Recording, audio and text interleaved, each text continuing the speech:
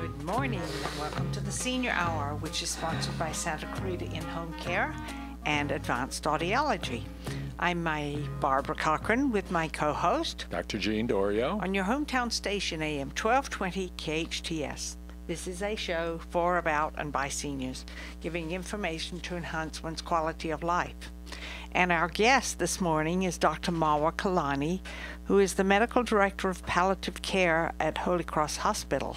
And unfortunately, I think she's stuck in traffic. Yeah, and probably not able to be here right now. Or maybe with a patient.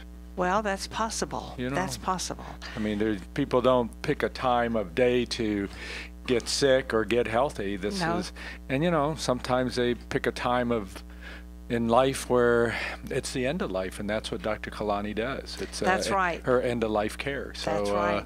We are aware that she's doing a mightily important job in our community, and we're really proud that we have her thought process, but also her knowledge to be able to help seniors out. And end of life is a topic that I think we're starting finally to at least have that discussion over, because before in the past you wouldn't really always know what your parents, for instance, would want to do when they pass away. I mean, sometimes they don't have a will, and sometimes you don't even know if they want to be cremated or not, or how they want to be buried, or where they want to be buried. These questions were never asked, but now it's opening up, isn't it? That's very true. It is. And I know that Russ and I have a living trust, and all of the information about how we want to be cared for and what we want done with us after we die, it's all in there, and it's good for the children to know. Yeah, and caregivers wonder, but when you're the son or the daughter, it makes it difficult to broach these questions with your parents. And sometimes your parents are not ready to open up over that, because they might be 98 years old and I still have a few good years left in me, so let's not worry about that right now. Do you hear that? That's true, because I feel the same way. But I plan to live a great many more years. I plan on it. You just never know what's around the corner, and I think one should be prepared, because there are legal obligations. If you happen to have some assets like a house, savings, anything that might be out there that is worth something, your family will be asked to look at it, and if you don't have decisions made, they'll have to figure out how to divide it up. And dynamics of families are usually pretty good, but sometimes you'll have families that are yanking this way and that way for part of those assets, and it makes a scene, and you don't really need that. Plus, in addition to that, the division of the assets, there's also a tax liability, probate, that's which very true. people don't even think about. That's very true. And at end of life, all these things, I will tell you, when they're in place,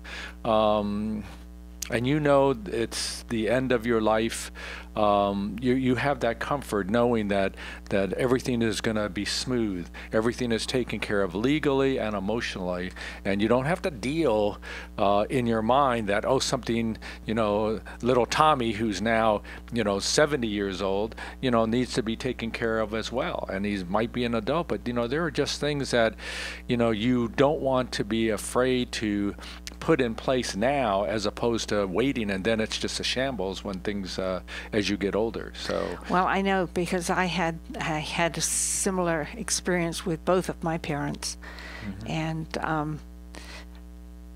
they didn't have all of that put in place. And my dad called one morning and said, "Babs, I need you to come home. I need you to come home and help me make some decisions and take care of your mom." And I thought, holy Hannah. Holy what? Holy Hannah. Okay. I thought, whoa, here I am 3,000 miles away, and what am I going to do? So I got a plane ticket and made arrangements for my children to be taken care of. And I went back there.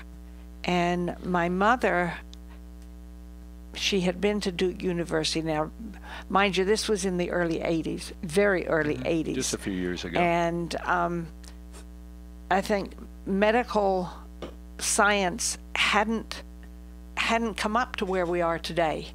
I mean, there's so many things that occur now as far as healthcare is concerned that nobody knew anything about, even in the early 80s. And they thought my mom had dementia. And because when I got there, my dad had not been able to cut her nails.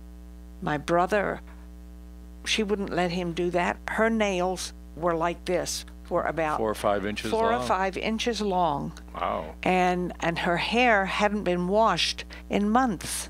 Wow. And Dad, you know, he wasn't well himself, and he couldn't handle her, and that's why he called me in a panic. Babs, I need you. I need you to come home. And while I was there, we arranged for my mom to go into a nursing home where she could be cared for and properly cared for. And that was in November, and we got her in the home, and that broke my father's heart because he didn't have anybody to take care of anymore. Yeah. And he was at home by himself. He lost his purpose. He lost purpose in life, and he died that following February. And it was such a shame, but they finally found out what my mother's problem was. She had a massive brain tumor that was pressing on certain areas of her brain where she couldn't function properly. And it's just amazing how things have progressed and care can be given now, and obstacles can be overcome because we have the wherewithal, the knowledge, the medical knowledge especially. And I think it would have made a big difference had they still been alive and the same thing happened at this day and age. No doubt the technology from even the 1980s has changed. You know, during my residency, you know, in the 70s and 80s, I remember I was at Irvine and we got a CAT scan. And we thought, wow, this is unique. You know, it was a California school, so, you know, there was money there to get a CAT scan. But of course, we'd ordered a CAT scan and we go down and look at these really cool x-rays, but, you know, and we learned how to deal with that and use it. But, you know, we'd order the CAT scan and maybe 5 days later we'd get the CAT scan done, and then it would take like 3 or 4 days to get it read. So it might be a whole week adventure, you know, just ordering it. So we were, you know, parsing our times and moments to make sure that, you know, we were ordering it on the right patients. But we did, you know, there were some cases where, and I recollect, you know, we saw a patient, and I was the resident and my intern, both of us felt that the patient had like a brain tumor and had a cancer from somewhere else. Yes. But we thought this person has metastasis to the brain. So, you know, we told the attending we think we need to get a CAT scan. So this, I think, was one of our first CAT scans at UC Irvine. So we do the CAT scan, and it did indeed take about 5 days, but we immediately went down, and when they had to develop these x-rays, you know, boom, there was a lesion, and we knew that this gentleman was unfortunately going to have to face different treatments than what he had expected. But technology has changed, and we really have moved in the right direction relative to that. But because this technology has gone so far, you know, it has allowed us to live longer. And because we do live longer, there are certain parts of life that also evolve. And remember that we're seeing more people with dementias and Alzheimer's and things like that. And, you know, That's right. we didn't see it as much, and maybe because people didn't live as long. And now we are living longer and we're seeing it more. That's true. And I think people or family members didn't recognize it as Right. being dementia or Alzheimer's, and didn't know what to do or how to do anything to help the situation out. Whereas now it can be diagnosed a lot easier and a lot quicker, and more can be done to help those patients and those people with dementia and Alzheimer's. And that's something I would never want to get. Well, I think that would be devastating. And we never know, Barbara, we can never know, you know, when it's developing. I mean, our family members might recognize that, which is great, but as yourself, you might not see that, and because you don't see that, you're not prepared. So the best thing to do, and Dr. Kalani would be here telling us this, she would say, be prepared. Do right. things in advance. You know, think about if something should happen, whether you develop dementia or have a stroke or have a heart attack or something that can then end up having a profound health effect on you, and maybe even a memory effect, you have to be ready for that. So for our seniors who are listening, put everything in place right now. Absolutely. Start to do it. You know, everybody's afraid, oh, I'm going to have to spend money, go see an attorney and all this. And yeah, depending on what you have, you might have to do that just to make sure things are done correctly. But if you have that much, then do that. But if you don't, you can still go online. And, you know, the caregivers who are listening can also go online and help their loved ones out in getting prepared. There are documents that help us as doctors when a patient comes to the emergency room. Tell us what that patient wants, even though they might not be a good historian. And you want that information, and sometimes when it's not being given to us, you know, we have to do what the law says. We have to save lives. That's our duty in the state. By law, that's our duty, and that's the Hippocratic Oath. We will save lives and try not to do harm. But when people come in, when they have the paperwork with them, paramedics typically and usually now are told to look for that paperwork, or loved ones bring that in.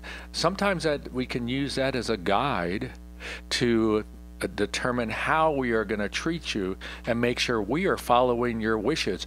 Your voice can still be heard if something catastrophic happens, but you have to set that up beforehand, set that voice up earlier. It's like a tape recording, but you put it on paper, right? That's correct. That's correct. Well, you know, talking about that takes me back to my father. And for so many years, I tried to get him to talk about his past, what he did, because he had such a varied life. And I gave him a tape recorder. I said, Dad, when you're sitting there, talk into the machine. Tell me about your history and what went on in your life and my mom's life. And he never did that. And the only things I remember now are the things that he told me, you know, when he was alive. And I've jotted all of this down. That's great. I've jotted it all down. And of course, a lot of it I remember myself. But when he was alive, he was an incredible man. He was personal valet to King Edward, who abdicated the throne. And, you know, one of the most interesting parts of world history. Absolutely. And a love story in itself. Oh, absolutely. And it's just amazing. But like you said, you have to prepare. You have to write things down, you know, for your loved ones, your children, your grandchildren, your great-grandchildren, so that they know what you want and not leave it up to them to make these difficult decisions. Because it was a difficult decision for me when I had to go back and take care of my mom, you know, and make arrangements for her. And that's rough. It really is. And it just shouldn't be left alone. It should be discussed way beforehand. So, That's right. you know, we're putting it out there because we know our seniors. We're involved in this community in so many ways, whether it be medically or with the senior center, you know, in the housing developments that have occurred here. All of this we have been involved with, and we know that difficult situations arise, but you can prevent it from happening if you're really a little bit more careful and listen and heed the warnings that others are trying to do. So we've been talking about end of life, and this is the end of this segment for the moment. Yes, it is. When we come back, maybe we'll talk about the beginning of life. That's a great idea. I'm Dr. Gene Dorio with my co-host Barbara Cochran on your hometown station AM 1220 KHTS.